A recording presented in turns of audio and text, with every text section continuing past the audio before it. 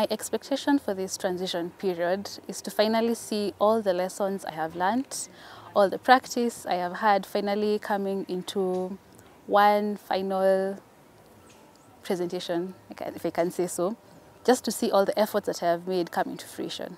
My squad experience was honestly amazing, because my fear with meeting new people was how long would it take for us to actually gel together and work well. But it was quite amazing, with very many different personalities, but people who wanted to be better, to improve themselves, and so that made us work well as a team. Some of the challenges I faced were especially with time management, because at some point I was working a job and volunteering elsewhere, and I still had to make sure my Lapid classes and assignments were done, and it got a bit hard.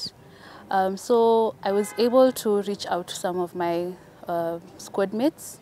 I got an accountability partner, and it really helped me knowing that someone is always helping me or on my case if they need to be, so that I make sure that I do my best in the pillar. I can say I have grown in a lot of ways. I thought in this pillar I would mostly grow in my technical skills like CV writing and interviews, but I've really expanded my mindset, my thinking, and not just to my own industry, but thinking beyond.